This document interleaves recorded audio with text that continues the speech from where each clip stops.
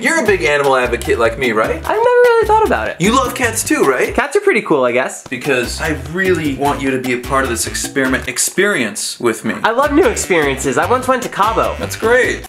Oh, did you just put a dart in my neck again? It's just a little anesthesia. It's not your first rodeo, big guy. You gotta stop drugging me and dragging me. That sounds really bad, Joe. I have rug burn. As you know, I'm not a big fan of declawing cats. I did not know that. Because essentially, what you're doing is taking that last part of the digit and cutting it off. So for this experience, I thought we could show the effects of declawing a person.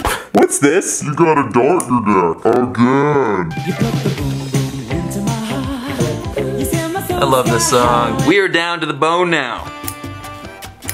We got fingers flying everywhere. I had the craziest dream you declawed me. Welcome to your reality. What? You declawed me like a cat? Well, that was the experience. I didn't want this to happen to me. Well, do you think cats wanted it to happen to them?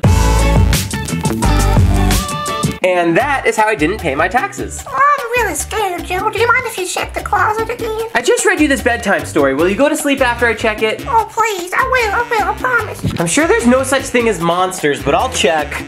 Hiya, Joe. Practice safe sex. What is this? Condoms. You are a monster! Did you see anything? How old are you again? I just turned 42. I'm gonna level with you. There's a monster in your closet. Oh my goodness! Kill it, Joe. Why do I have to kill it? 'Cause I'm just a kid here in bed. You're 42! I know. Nice to meet you. He's trying to eat me! What? Die! Go. Die! Die! Die! I'm his friend. I don't speak Jabberwocky! Oh my God! Why aren't you wearing pants? But when I sleep, I like to be free.